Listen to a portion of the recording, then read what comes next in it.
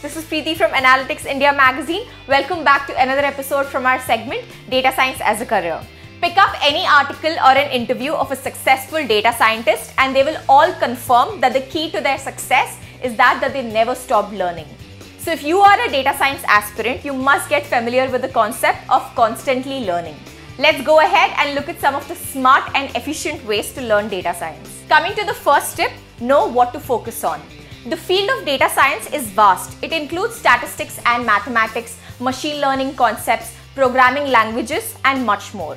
A lot of us spend time learning concepts which are not even that important. Instead, focus on learning the basic concepts and building a strong foundation.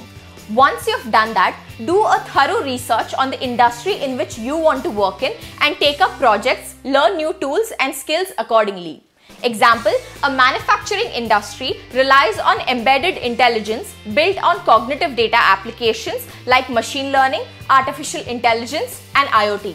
Coming to the next tip, stay at par with the trend. In the time of Python, you do not want to be learning mainframe. There are many tools coming in every day and some are here to stay and some just don't make the cut. Be smart enough to figure out which tool would be beneficial and can help you upskill. Again, doing a thorough research is the key. Or you could follow Analytics India magazine. Just saying.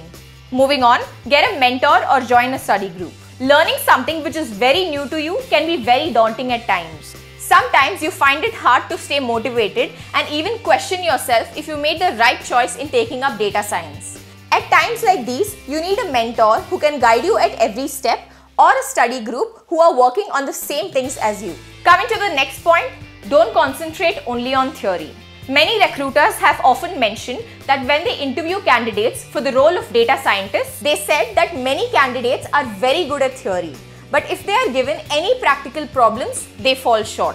A company is not looking for candidates who are only good in theory. They need people who can help them with real business problems. So don't forget to work on different projects, participate in hackathons and events to test your theories. Coming to the next point, productivity apps. With so many distractions, it's very hard to focus on studying. But there are plenty of apps these days that can make you more productive.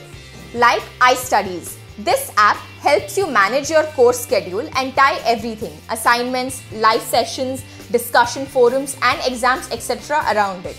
Or Evernote. This may be one of the best apps for you to enter your notes when taking an online class as it syncs across platforms. Or AppBlock. As the name suggests, it lets you block out social media and new apps including notifications so you can concentrate on your course. These apps help to promote good study habits and help learners stay motivated while pursuing a long-term online course. I'll drop the links to these in the description box below. If you want to be a successful data scientist, then make studying a habit.